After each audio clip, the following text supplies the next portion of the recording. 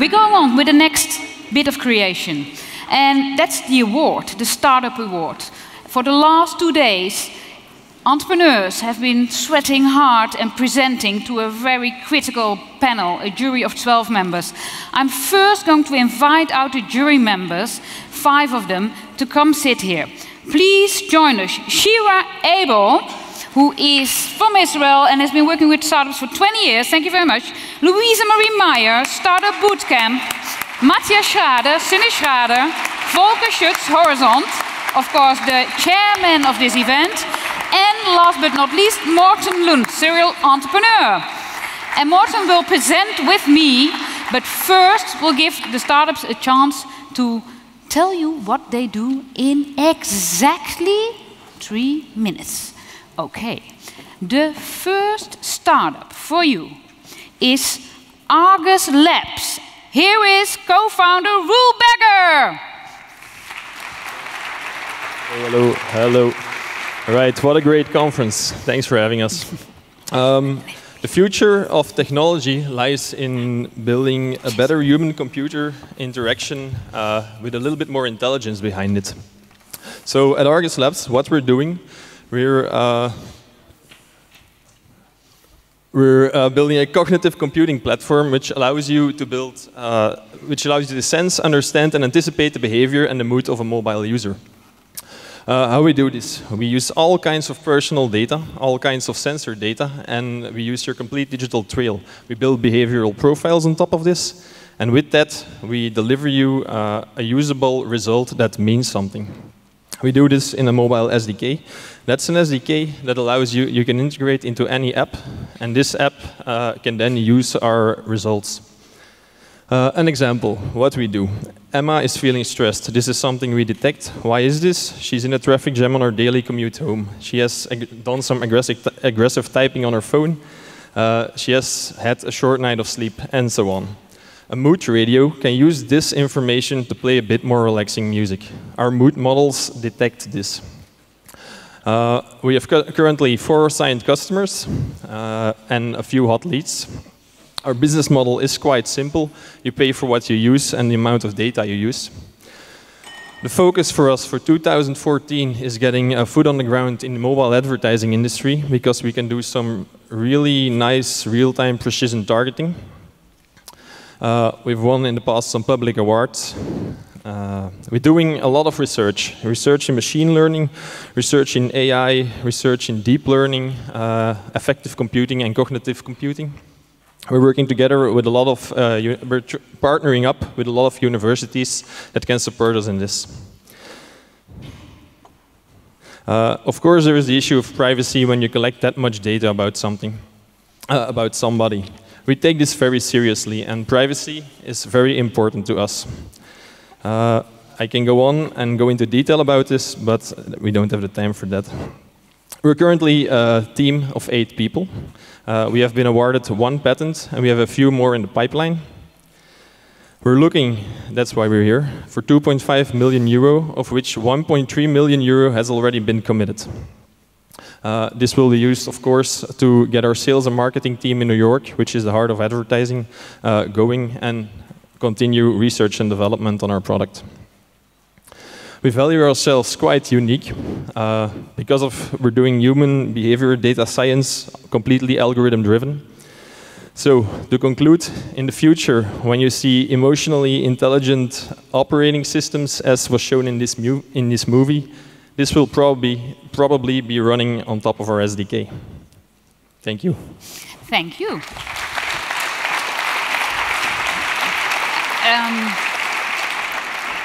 As we said before, the best of times, the worst of times. I don't know if we all want all our emotions known to everybody. We are going straight on to the next presenter, to be honest. It's OneLife, and presenting is David Schaaf, the founder and CEO. Please welcome David.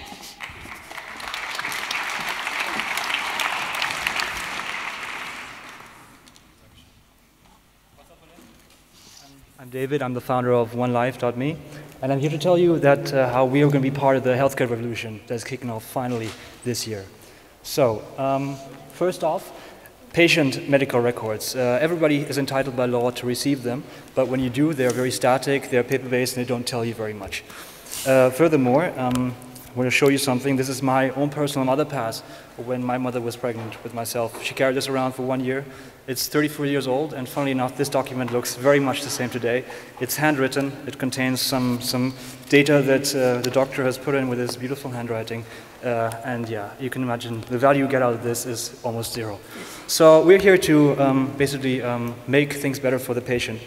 This our product is OneLife. It's a secure mobile health app connected to a private cloud. And we're here to basically give a tool to the patient to provide further insights into their own health and help them live a healthier life. We're also about strengthening the relationship with the doctor. So the user can decide to share information with another doctor about test results that have been done with one doctor, share this with another doctor. And since it's a mobile experience, you can take this with you, of course. If you're in an emergency, for example, you've got all your data with you. Not just yourself, also your family if you want to.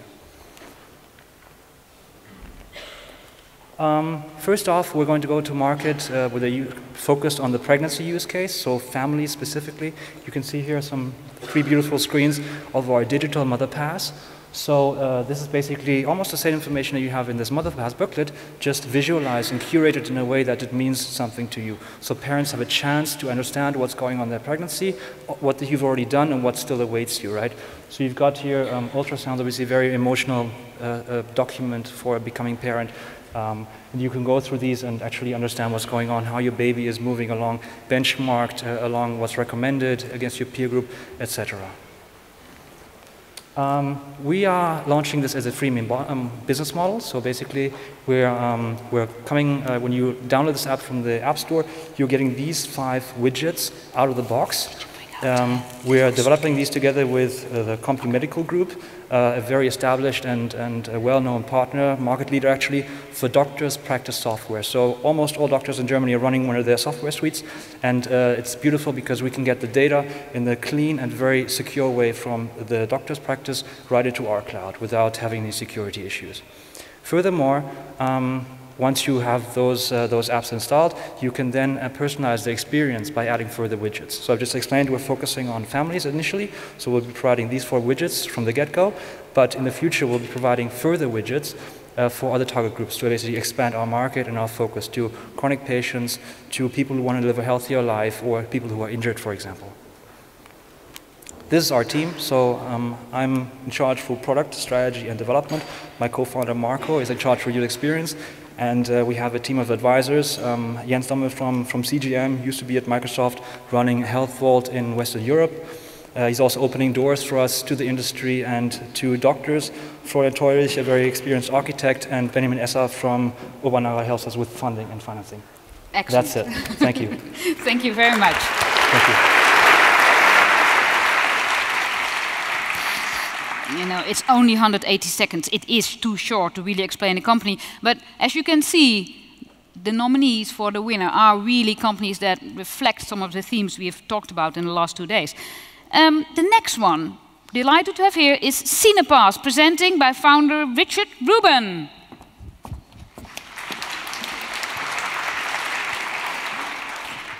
Hi, everyone.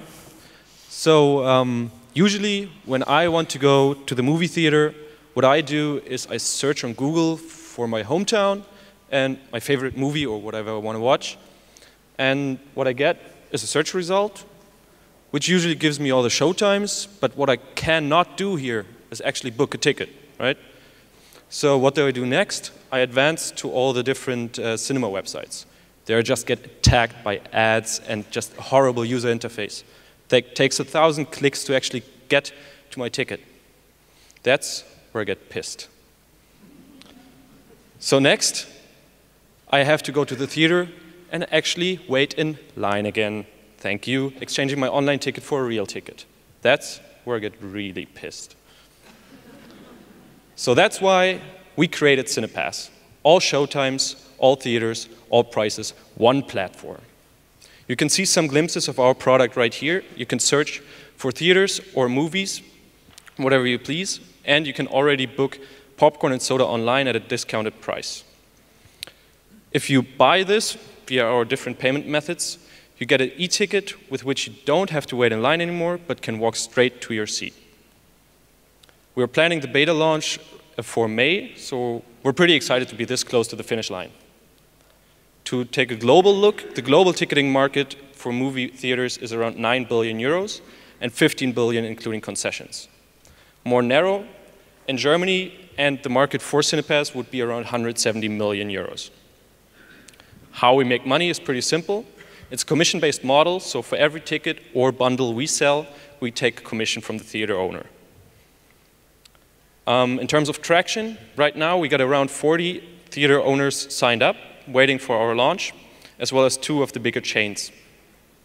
On the other side, we're also working closely with distribution companies like Disney or Paramount, which are interested in the data we are generating because we're aggregating all that information. The team is consisting of Burak, our CTO, with 6 years of experience as a CTO in a different startup, and Enrico and me, who worked on a startup before and know how to run a business. So the rest of the team is pretty tech-heavy. We got graphic designers and coders.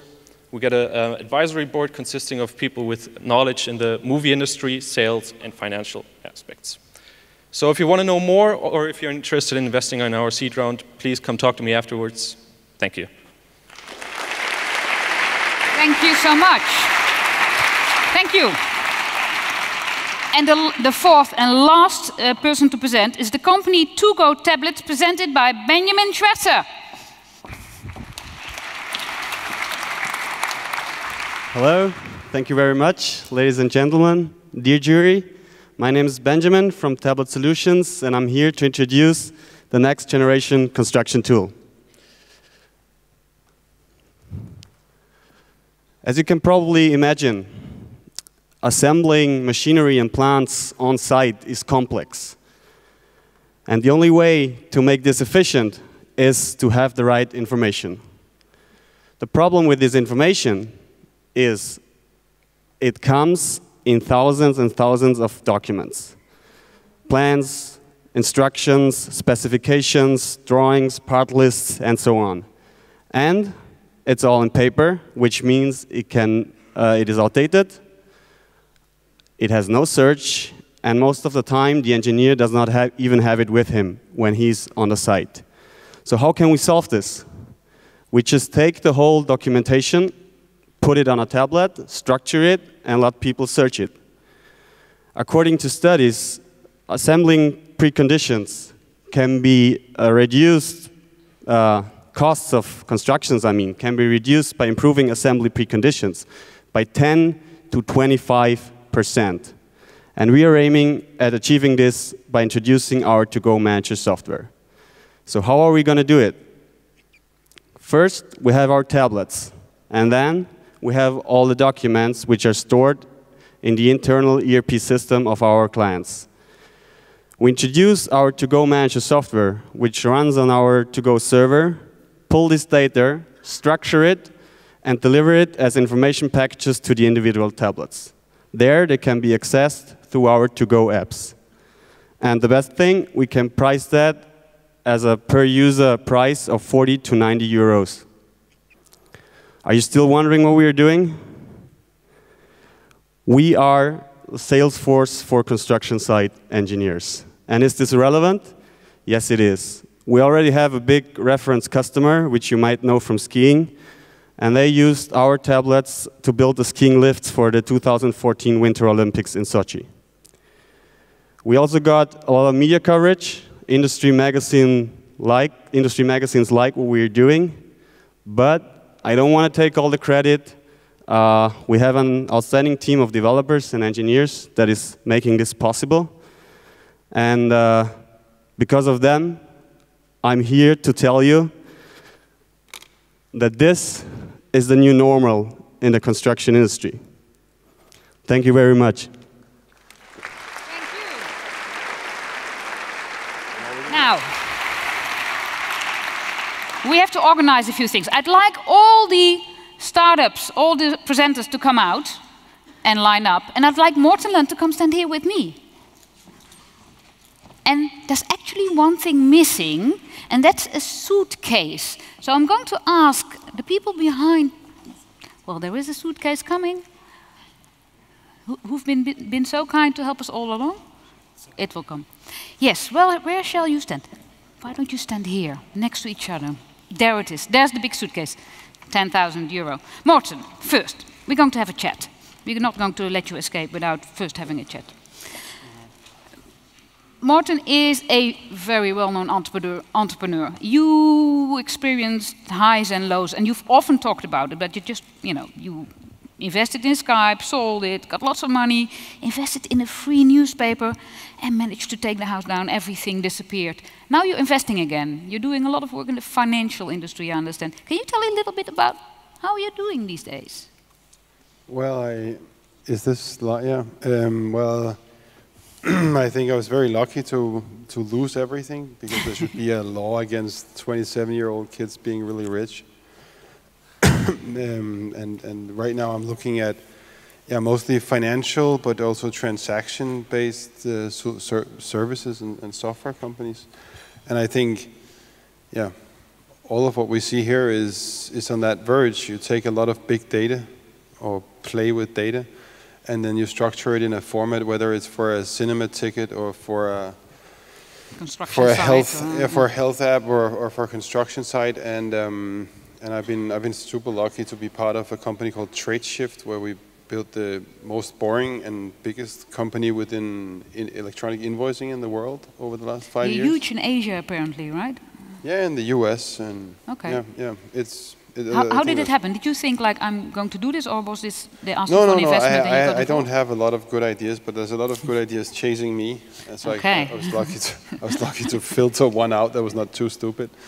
And then what is the stupidest investment you ever made? Not the free newspaper, but something. Something that you think. It's also the coolest, actually. I invested a lot of money in a plant that is able, actually, that was gene modified, so it was able to detect TNT in the ground, so it could actually detect landmines and turn red. Okay. We just forgot how do you plant it. That was a little stupid, but it was really cool. I have a feeling, we can use these mini drones and just, throw out the seeds or something, but it never panned out. I think the drones, this is 5 years ago, so it was a little lame, but it was really cool. And like everything else, it got a lot of female attention. That's good, yeah. You've been around here the last few days. I have the feeling there's a good buzz going with European companies again. I mean, it always goes up and down, and everybody looks at Asia and the US, but what do you feel about Europe at the moment? I think it's really good. I think the problem is that any taxi driver in LA would be a better sales guy than any of these. I mean, he'll sell. Oh, there goes a compliment to you guys. He'll sell you his manuscript and his mother's house before you leave the taxi. And I think that's our problem. We're really too bad at sales here in Europe, but it's definitely something that you can work on. And then I think we're a little better at doing something deep. Yeah. And I think this is the proof. I mean, all companies here have done a deep dive into something in a niche or vertical where there's definitely a lot of money. And then the only thing that is hard, I think, is the mentality, especially here in Germany. I mean, it's weird that I'm probably one of the most uninteresting Danish people, but I mean, every time I come here, I can sell 1,000 tickets for Germans who want to hear about an idiot who went bankrupt and wants to admit it. Because in essence, startups are. Everybody likes a good story. Yeah, but it's also weird that this fantastic country. I mean, I think Germany is an amazing country in most senses. Most of all because you can actually trust each other when you do a deal, and we forget that when we live in this part of the world. But being able to do a handshake and the deal will probably happen is really good. Yeah. But what we really forget about startups is that, I mean, it's people fumbling around with an idea that is not set, and all of these companies will probably change at least something like 170 degrees of their idea or their focus over the next year, because otherwise they will not survive. They will see a competitor, somebody faster or better, coming from the left, and then they will move and find a better angle. So I think we just need to cultivate it a little more, but then again, we also have to be very careful of putting this shit on the school curriculum. I see these in Denmark at least, where you have networking as a class in school. That's the most stupid thing I ever saw. I mean, they should do dating first and then networking later, maybe. I mean, it's so stupid. Yeah. I mean, yeah. We also need more kids here in Europe, so dating first.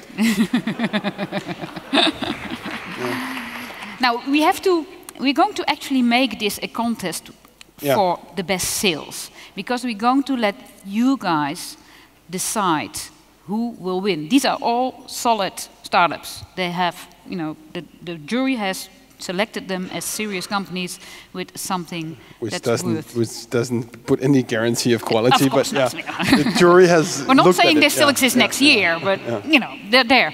So what I'm going to do is I'm going to say the name of the company. So if you're the company, just take one step forward so people recognize, oh, that's that guy. And then you give a round of applause. And then, Morten, you have to decide. The longest applause is the company that gets the suitcase. I think the most aggressive. I'm not into long stuff. I'm going to. Yeah, so there should be some app of some decibel meter or something.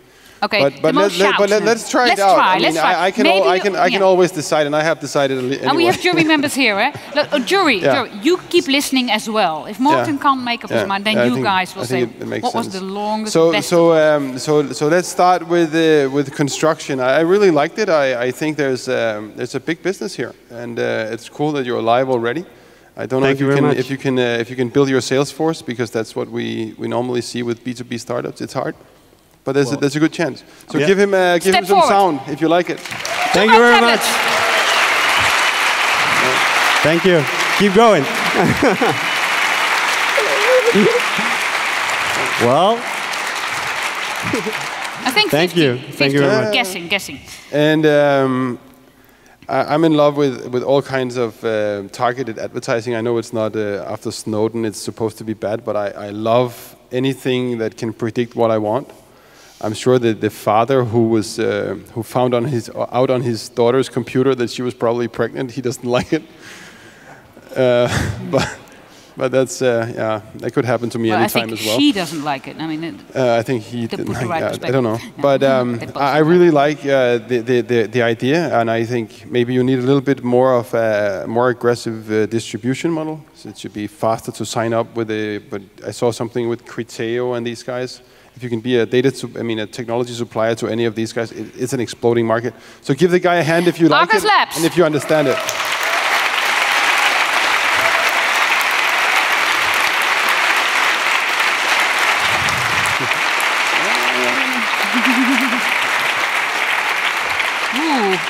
Already difficult. It's very difficult. Oh, you watch the second. Oh, there's a clock here. He can watch the second. You watch the seconds.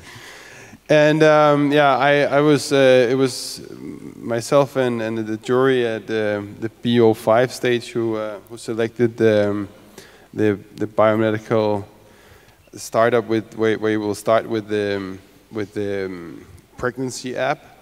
And I was, of course, very biased because the mother of my children is a midwife, and I'm still angry that she didn't invent this, because I draw it drunk or high one night, and the same five years ago, but she didn't act on it.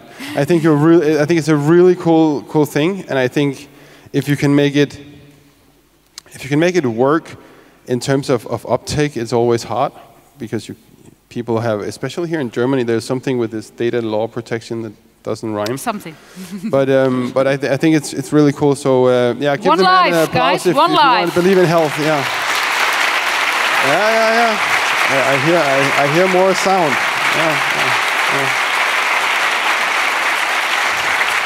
That's good.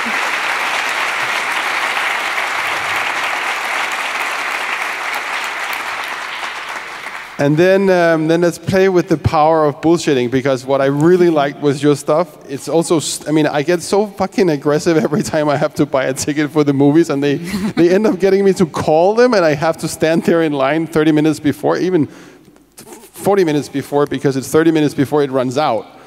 And I was very impressed with where you've got to until now. I think it's it's really against you that you're not live. It's nearly stupid. You should have a couple of small underground cinemas live that you could show off here and book a ticket while you're on stage. But give the man a hand if you ever go to the cinemas. Cinepass. I like it. Yeah. Local hero.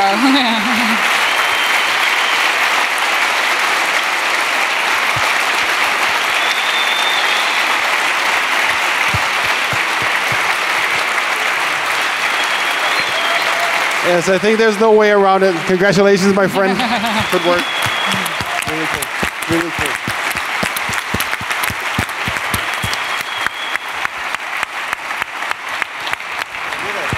Congratulations. Congratulations to our entrepreneurs. Yeah. Thank you, jury. Thank you, entrepreneurs. And thank you, Morten. Thank you very much. You're welcome. Take care.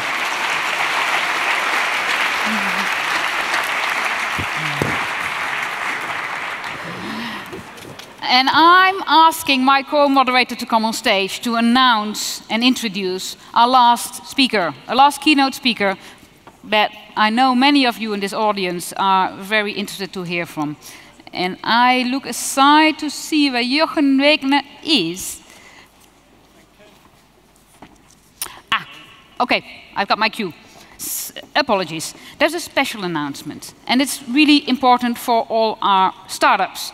The special announcement will be made by Isidro Laso Ballesteros, who's leading Startup Europe, a European Commission initiative. My mistake. Apologies. Thank you so much for being here, and tell us. Okay. Thank you very much for the invitation. To the organizers of this wonderful event here, next. I'm going to speak to you about what we are doing in Brussels, about the startups. Something maybe you were not expecting, anything happening in Brussels related to startups.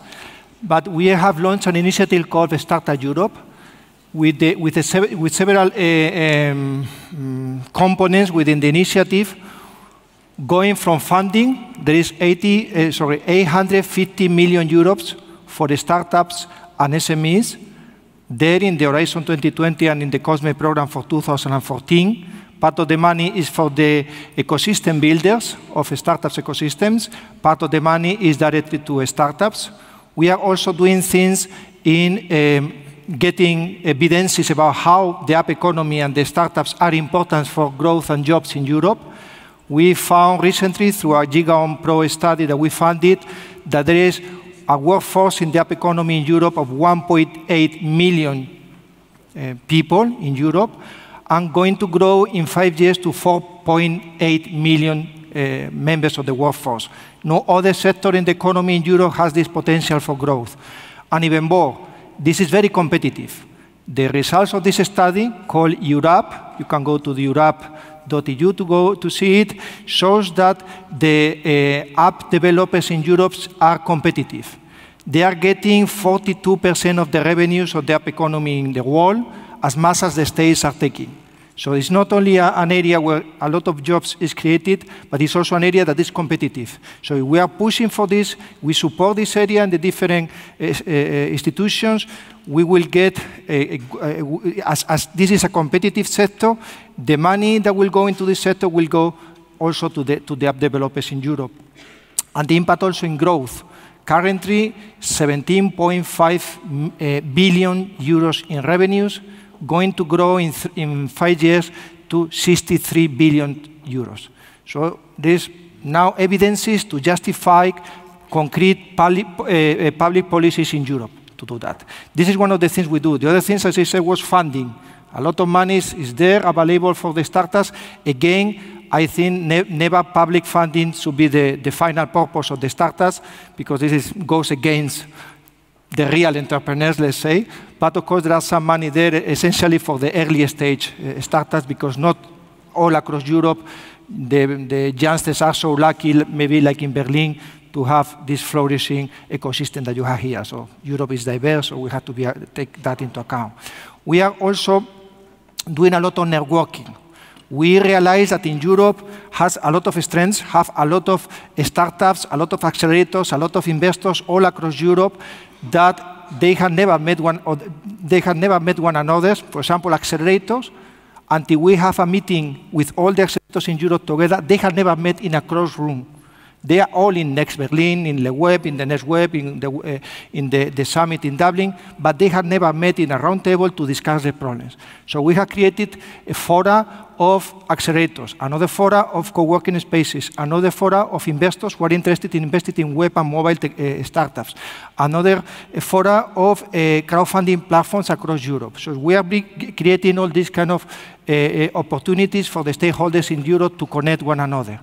And then the fourth thing we are doing is helping startups to scale up. And how we are doing that? We have created a platform, a matching platform between corporates and startups. Governments in Europe don't have money to help startups to scale up. There are not enough investors, as we would like to have in Europe, investing directly in startups in the scaling up phase, but we have corporates, big corporates in Europe with a lot of money, and this could be a win-win situation for the corporates and the startups working together. So in this platform, there are already a lot of corporates that have signed up to this, like banks, like BBVA, utilities, like Enel, telecoms, like Telefónica and Orange.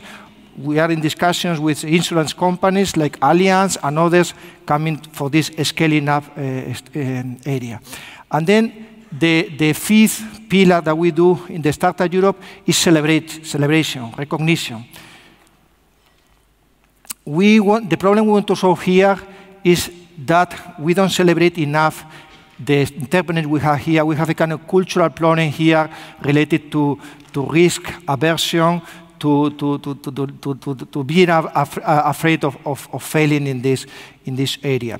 So the first thing we did, we created what we call the Leaders Club, and we brought there the people from the Daniel Ek, the founder of Spotify, to the founder of Robio, Angry Birds, to Niklas Zestrom, to Resma Sohoni, to Boris, the founder of the Next Web, to Daniel Send, the founder of 20. We brought all of them, Lars Hinrich from here, from Half Forward, Half Forward. This is the first thing we did. They created a manifesto that has been signed up by 7,000 people all across Europe. And we are continuing doing more things. The things that we are presenting here today are these three things in the area of celebration.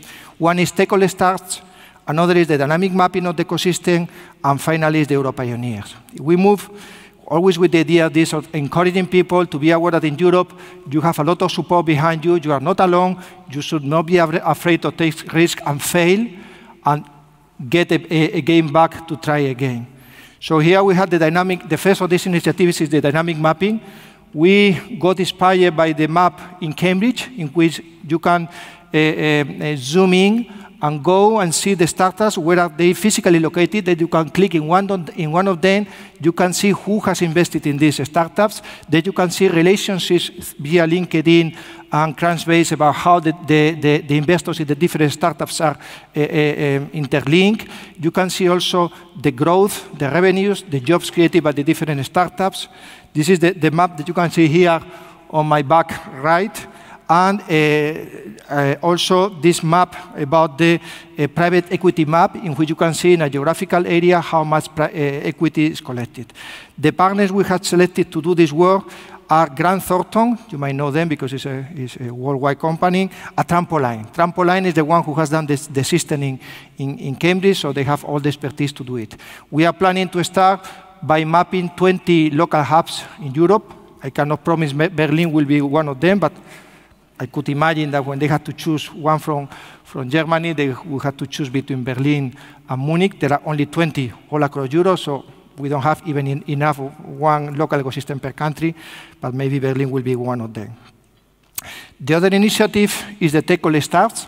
We had the support of a startup bootcamp to do that, and as you see, Luisa is the person from Startup Bootcamp that is helping us. And here we can see this competition is targeted to the early stage startups, those who are registered in the EU, less than 3 years and less than 1 million of funding. And you can see here the experience, the feedback from the winner of 2013. He got more than 10,000 Twitter mentions, more than 200 investment interests. more than 200,000 website visits only in the first week, coverage on more than 50 sites, and they closed a seed round very few days after the Tech All Stars. And I have to tell that the name of this company is Trusted, and when I meet him, he's the best promoter we have of Tech All Stars, and Luisa can confirm that. We will select 12 young startups. They will go through a series of training activities, and the finalists will go to the Founders Forum in London. And then they will get the winner will be there, and will be awarded the award by Nelly Cruz, the Vice President of the European Commission. And finally, this is not for this is the Europioneers. It's not for the early stage. It's for the consolidated founders. Here we are not looking for a startup. We are looking for a founder, maybe a serial entrepreneur who has been funding several who have been launching several startups. So we have the 4 categories. Web Entrepreneur of the Year Award is the main category, and here the winner last year were Alex and Eric, the founders of SoundCloud. Then we have the Young Web Entrepreneur of the Year Award. The winner here was the founder of SwiftKey. Then we had the Gazelle Awards, those who have been able to grow very much during this year, during 2014. And finally, we have the Female Web Entrepreneurs of the Year Award. And here I make a special appeal to the women here to spread the word about this category so that we get a lot of candidates here. In the Tech All Stars previous slide that I presented, there are already 200 candidates for the early stage, and we are getting candidates almost or more than one every day. The closing session for the Tech All Stars is in two weeks, 21st of May. This one, European Stars, is launching here today. So today you can start with the nominating people, yourself or someone else. There will be later a public voting, and then in the Web Summit, most likely the winners will be selected and announced there. So this is all we wanted to say from the Commission. Please follow up in the Twitter Startup EU or in the Facebook group that you have there, and you have all the information there, all the information of funding, the different networks I have mentioned, the group of corporates. So everything is there for you to look there and see what is of your interest. Thank you very much for your attention.